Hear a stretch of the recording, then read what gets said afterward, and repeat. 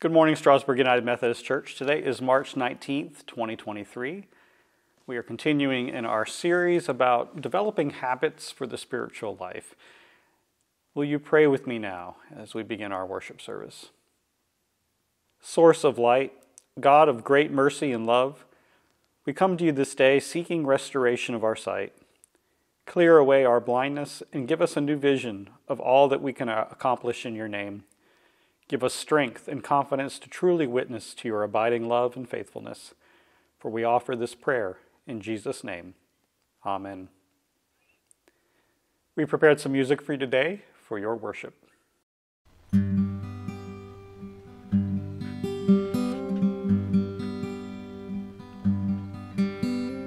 Lord, listen to your children praying. Lord, send your spirit in this place. Lord, listen to your children praying. Send us love, send us power, send us grace. Lord, listen to your children praying. Lord, send your spirit to this place. Lord, listen to your children praying. Send us love, send us power, send us grace. Lord, listen to your children praying. Send us love, send us power, send us grace.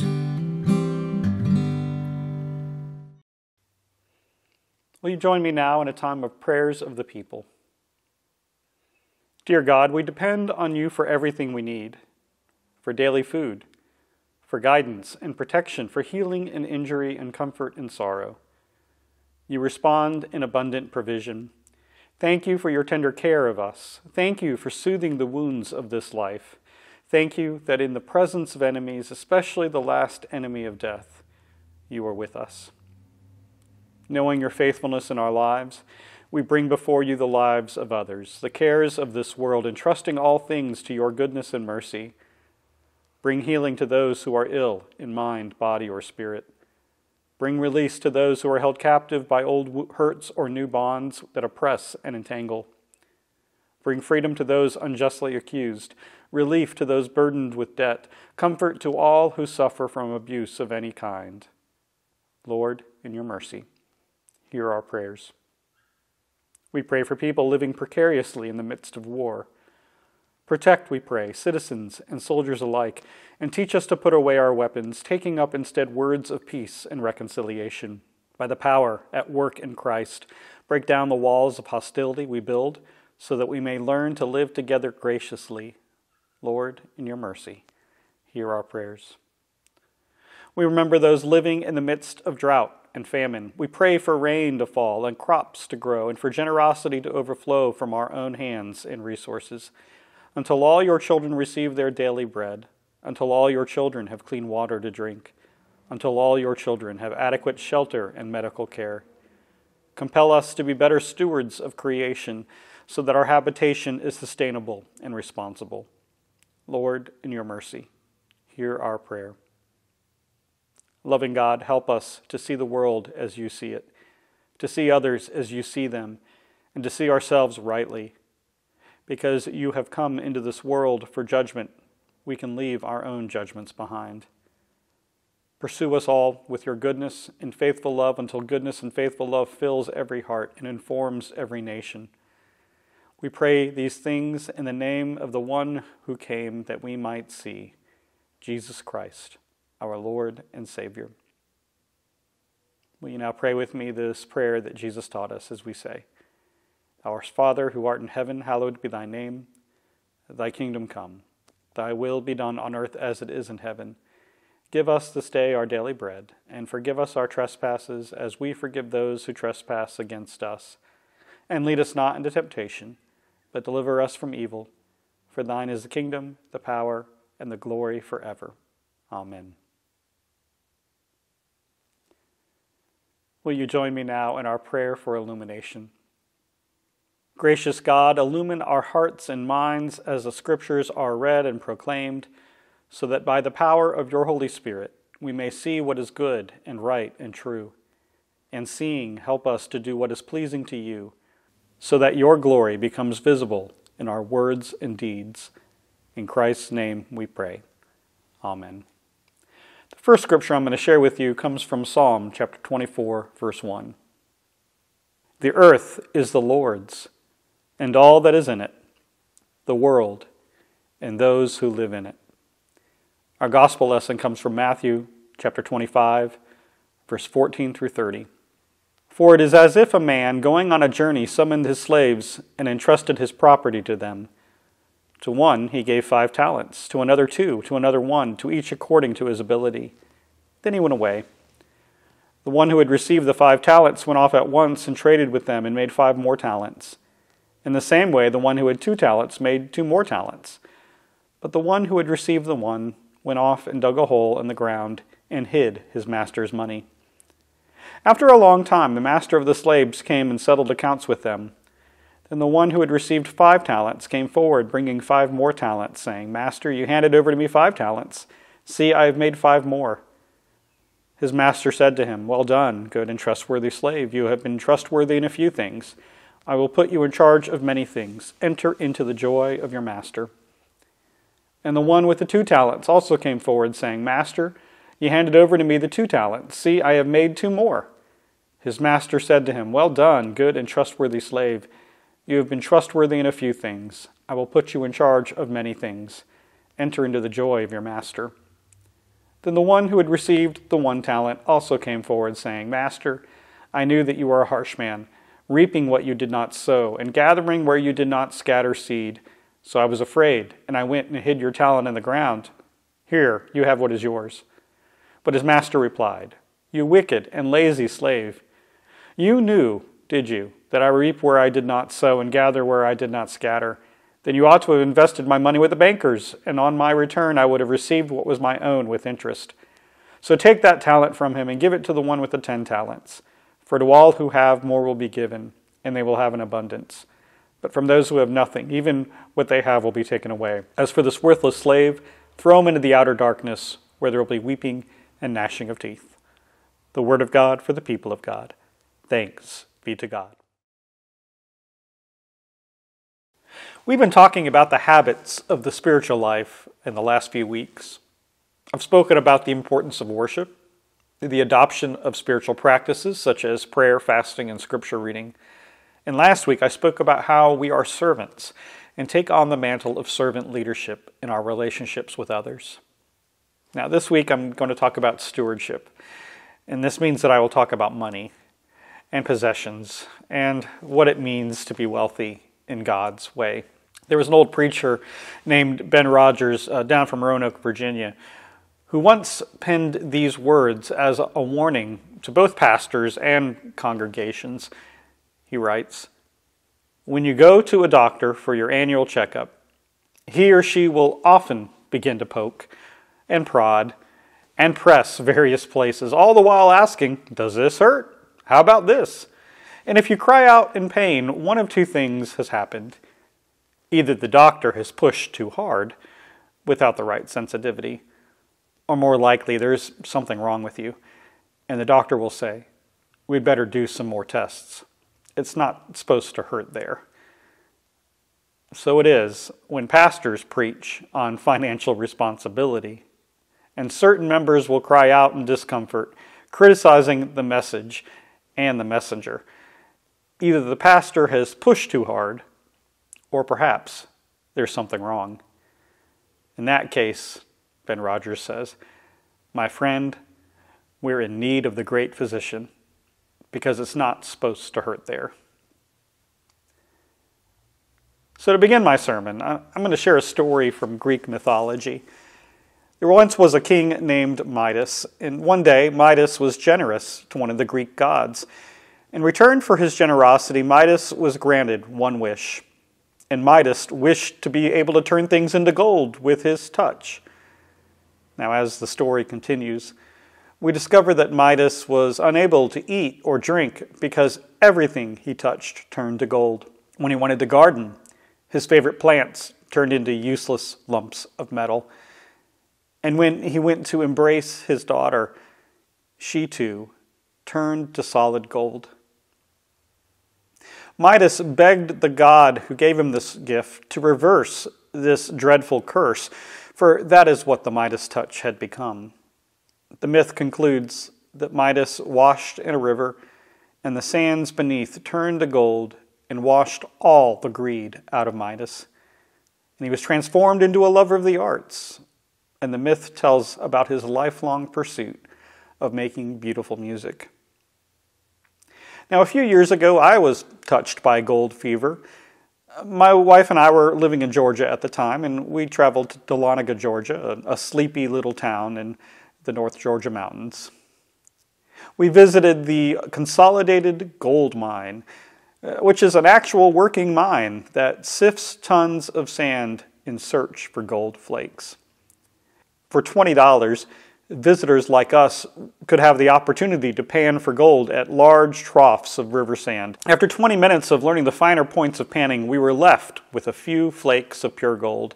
And at the end of the day, you could take home a little vial filled with those gold flakes. Of course, with far less value than the $20 you spent. Now, we also visited the Gold Museum while we were there, and we watched a movie that told the sordid history of this now sleepy town. In 1802, shortly after the discovery of gold in the river, thousands of Cherokee Indians were forced to march in the winter from Georgia to Oklahoma, and most of those people died in what we now call the Trail of Tears. Greed caused the removal of an entire nation. Greed caused the deaths of thousands. Greed clouded people's minds. Part of that movie focused on interviews with old-timers who had heard their grandparents' stories growing up. And it was interesting to see that all of those stories were about the riches that could have been and all the what-ifs that go with that. If the mine had not collapsed, if the Civil War had not intervened, if we had only worked on the river one more day. But very little was said about those who were forced to leave. Now, we were able to walk away and return home. We didn't get caught up in the greed that had captured so many others. But that experience that day made me think, there has to be something beyond the riches of this world. There must be something that can focus our minds and guide our hearts and strengthen our faith. Now, did you know that Jesus speaks about money and possessions more than any other topic in the New Testament? I'm going to give you a few of those scriptures to think about. In Luke chapter 12, Jesus says in response to a greedy brother who wants a greater share of the inheritance, "Watch out, be on your guard against all kinds of greed. A man's life does not consist on the abundance of possessions."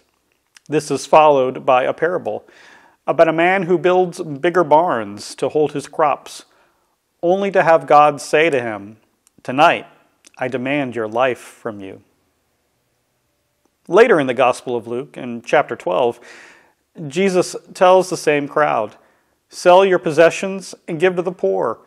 Provide purses for yourselves that will not wear out, a treasure in heaven that will not be exhausted, where no thief comes near and no moth destroys.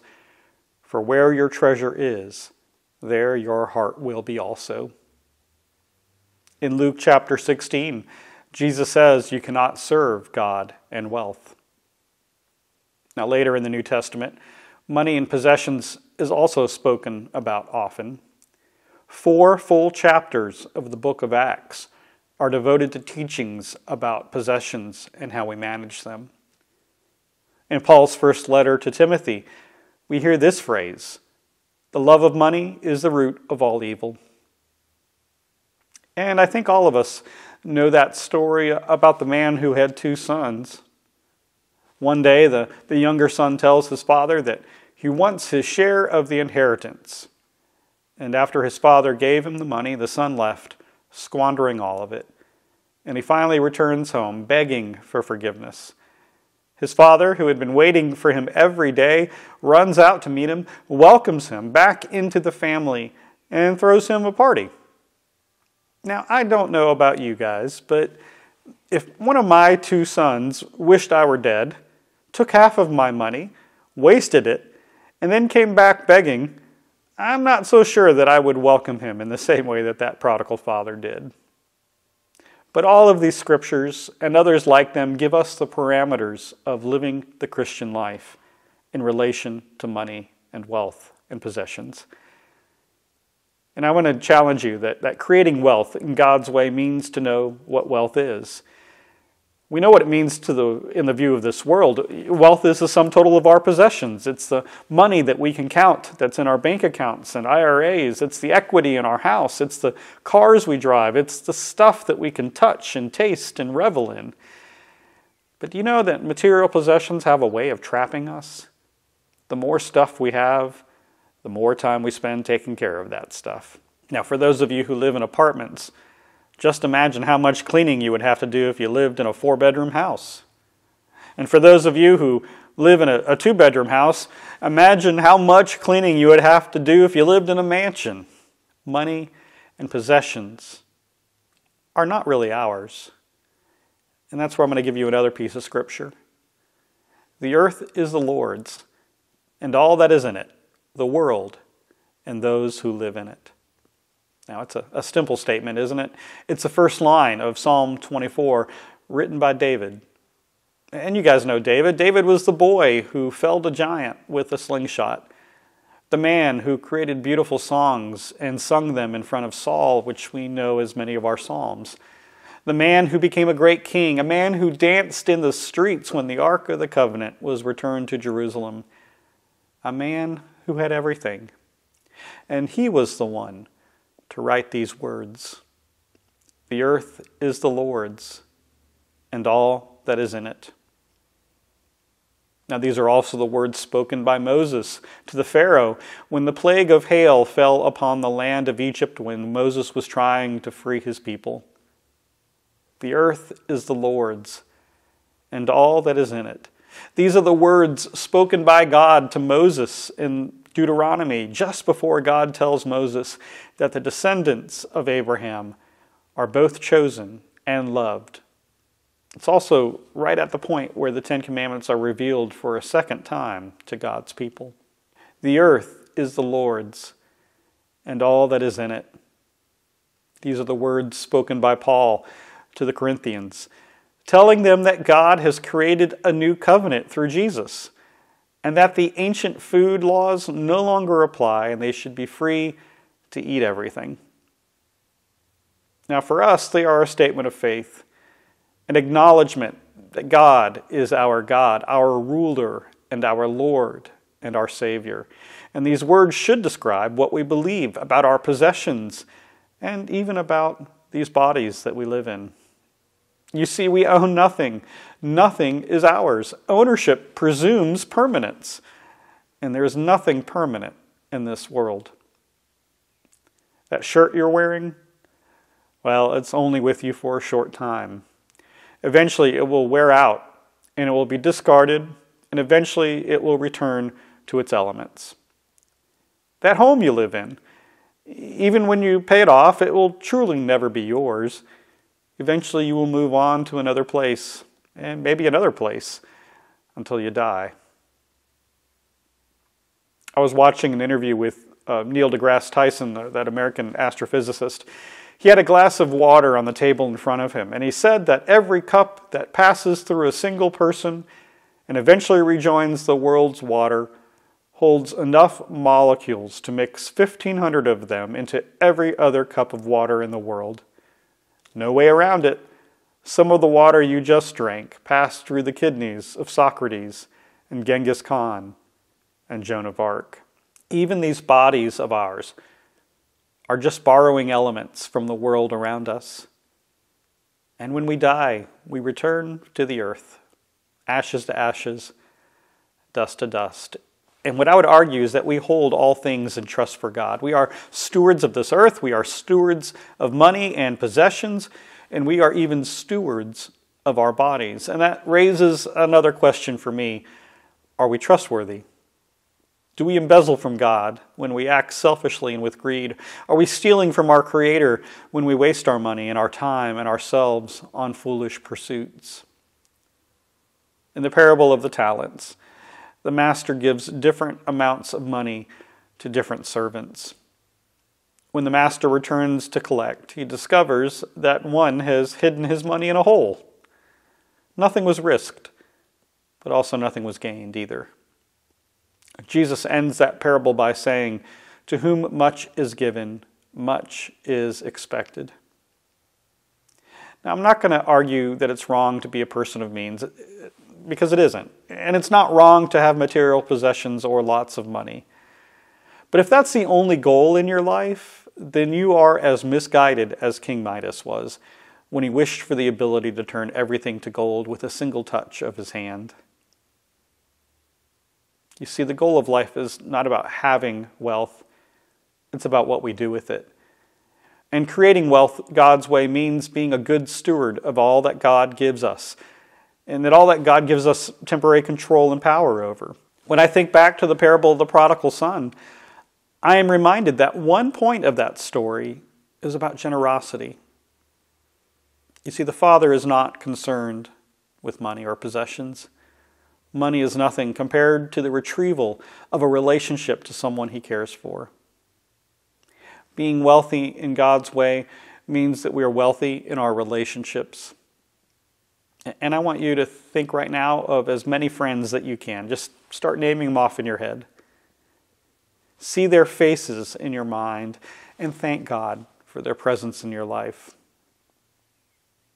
Now I want you to think of as many family members that you can. Think of their names and see their faces in your mind. Thank God for the presence in your life. And I want you to think right now of as many coworkers and neighbors and other people that you know. Think of their names, see their faces in your mind, and thank God for their presence in your life. Let me tell you, you are wealthy, for you are loved, not just by God, but by friends, family, co-workers, the people who may even sit next to you at church. You are loved, and you have been given the gift of God's love and salvation. Being wealthy, in God's vision of it, means also being generous. In his sermon on money, John Wesley, the founder of Methodism, encouraged his early followers to first, earn all you can. Second, save all you can. And third, give away all that you can. He emphasized the give all you can above all else. When you see portraits of John Wesley, you might notice that he had very long hair. Well, he had long hair because he saw it as a waste to get his hair cut. Throughout his life, he lived on the sum of 28 British pounds per year. If he made 40 pounds one year, the extra 12 went to support the poor. And he famously said that if he died with more than 10 pounds to his name, that he should be cursed as a hypocrite. Early Methodists dressed plainly. They believed that clothes were just practical things. Women were encouraged not to wear jewelry, and men were encouraged to spend their free time in service to the poor rather than at games of chance. Methodists were expected to give, not just to the church and to the administrative functions of it, but to support the lifting up of those who were poor in their community. John Wesley believed that by transferring material goods from those who had abundance to those who were in need, allowed more people to be open to the power of God and to understand God's grace. For John Wesley, our job as Christians is to prepare the way for God in this world, and one way to do that was to help people out of trouble. And I think it's the same thing that Jesus desires for all of us. We do not pursue things We do not argue over stuff. In the end, our lives will be judged by how well we treated others. If we are selfish, if we are greedy, if we pursue one thing and harm others in the process, then we are not living Christian lives at all. Even though our mouths praise God, our actions prove that we are hypocrites and that we truly are lost. The Navajo people of the American Southwest believe that how they fill their minds will shape their lives. This traditional thinking leads them to fill their minds with what is good, inspiring, and edifying. They speak of thinking the beauty way, ridding their minds of all that is destructive and filling them with that which is good and peaceful. The beauty way is the way of love and commitment, peace and kindness, patience and courage. And that leads to my final point about being wealthy in God's way. Being wealthy requires a transformation. We move from possessiveness to stewardship. We move from a sense of me to all. We look at the community outside of the four walls of the church, and we ask God to use us to solve problems. And we pursue God rather than things. Now, in the last few weeks, we've defined a habit as something that comes naturally in response to a trigger. It's an unconscious reaction that reveals a deeper pattern of thought. And if we are to be stewards and to be wealthy in the way that God wishes for us to be wealthy, then we need to create new patterns in our lives for how to respond to the need that we see around us. Being wealthy in the ways of God means that we pay attention to how God wants us to live. For a brief moment, on our way home from vacation in the North Georgia mountains, I daydreamed about living with my wife in a cabin in Dahlonega, Georgia, panning for gold every day, searching for that undiscovered nugget that would make us rich. But then I thought, that's not who I am. That's not who I'm called to be. Even though I could imagine a lifetime in pursuit of those shiny things, I knew that I would never be happy with how my life turned out. And I challenge you to be wealthy in the way that God wishes you to be wealthy. I challenge you to remember the words of David, of Moses, of Paul, that the earth is the Lord's and all that is in it. When we can move from a place of ownership to a place of stewardship, our generosity will expand. Love God, love your neighbor, and give generously of all that you currently possess, your time, your talents, and even the days of life that you have been graciously given by God. Amen.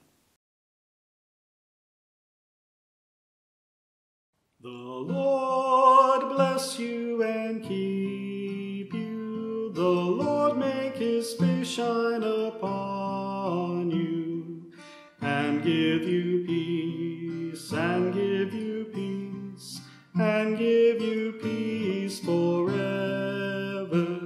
The Lord be gracious to you. The Lord turn his face toward you and give you peace, and give you peace, and give you peace forever. The Lord bless you and keep you. The Lord make his face shine upon you and give you